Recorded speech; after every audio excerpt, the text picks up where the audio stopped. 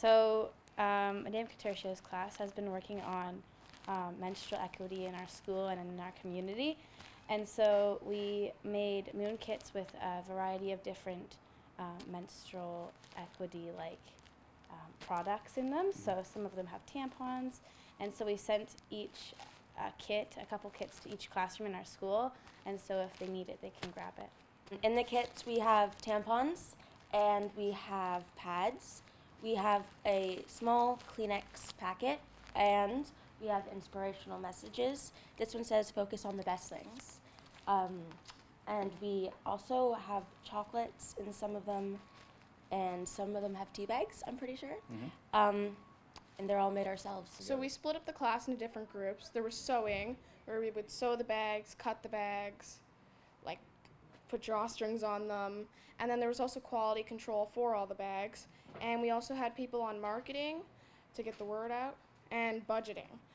So we would know exactly how much it would cost and how much we'd get donated. Some people can't actually go and buy the products themselves, or they don't have the money or the resources to do so.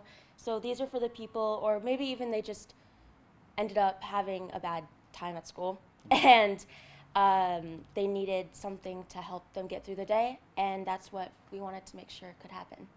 I think it's important that women are helping other women with these important things, because we should be sticking up for each other and helping each other out. Well, not everybody will identify as a woman but still has a uterus and still needs to use these products or wants to use them.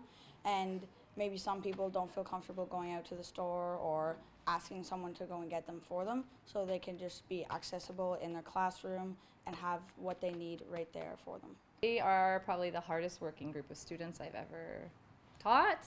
They didn't hesitate to learn about menstrual equity, to learn about menstrual products, to learn about how to help people. They didn't hesitate to go to the store and do all the hard work, and really they did all of the work. I was just the catalyst, I suppose. We've been donating. We donated to Christine's Place, and we're going to donate to the Table Food Bank, and we've donated to any students in our school who require.